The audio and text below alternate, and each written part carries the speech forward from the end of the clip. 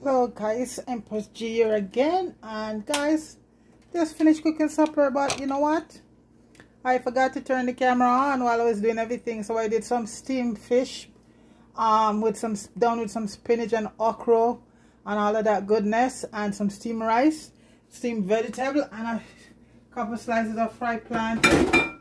And guys, that the vegetable is zucchini, cabbage, and some carrots. And guys, these are, I love my vegetables. So this is just steamed down. Gonna have this side of rice and some ripe plantain we had here. Yeah, so I just steamed down the fish with some spinach. That's one of my favorite things, and okra and all of that in it. And this zucchini looks so good. I have vegetables, so I just want to use up my vegetables before they go bad.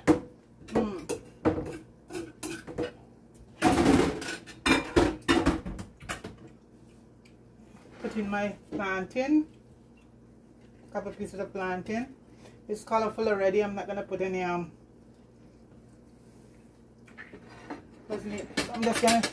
So guys, this is the fish here, steamed down in spinach. You guys should try this recipe. I steam it down in some spinach, okra, and all of that, and that's a lot of iron right there, And this is yellowtail snapper, steamed down with a lot of spinach. And spinach is all iron. That's good for you. Can never have too much of that. So this is a tail and a head here, yellowtail snapper. And that's my veg right there. I don't need any tomato or anything else on this. Dip this in some awesome. Guys, that's supper right there. Some steamed fish with spinach and okra. And onions down in some coconut juice. I forgot, in some coconut real coconut juice. So that's it there, folks. That's our Monday dinner.